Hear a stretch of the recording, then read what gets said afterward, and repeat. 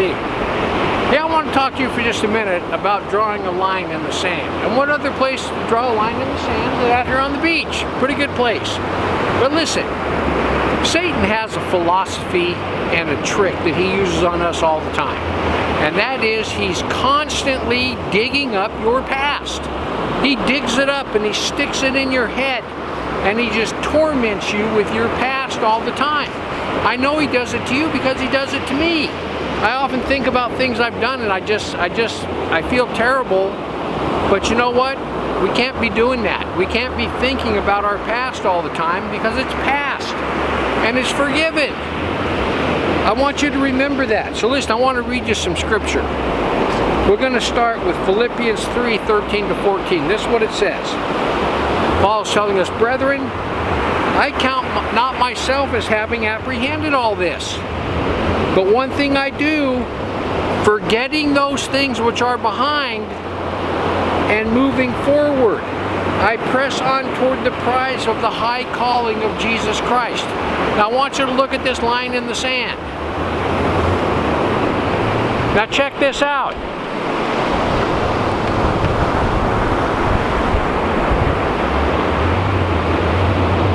Here's the line. Back here, your sins. All that crap you used to be involved in. They're back there. This is now. We're supposed to move forward. That's what Paul tells us.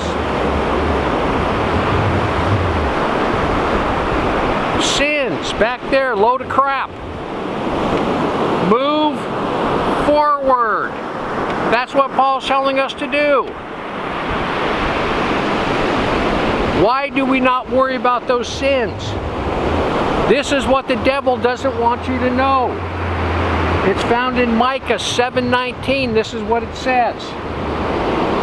He will turn again. He will have compassion on us.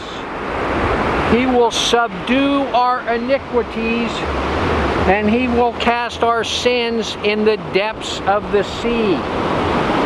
That means that when God forgives your sins, all that crap in your back life right there, he casts them clear out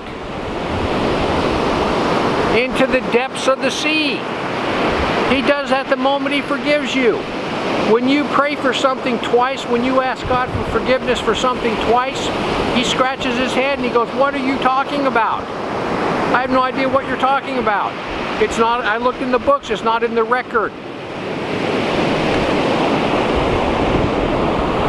When your sins are forgiven, God casts them into the depths of the sea.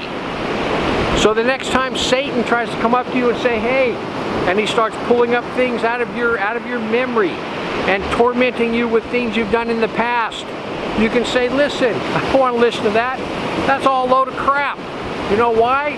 Because God has cast them all into the depths of the sea. That's what the Bible says. All your sins are forgiven. Don't worry about it. Do what Paul tells us to do. Move forward. Got it? Good.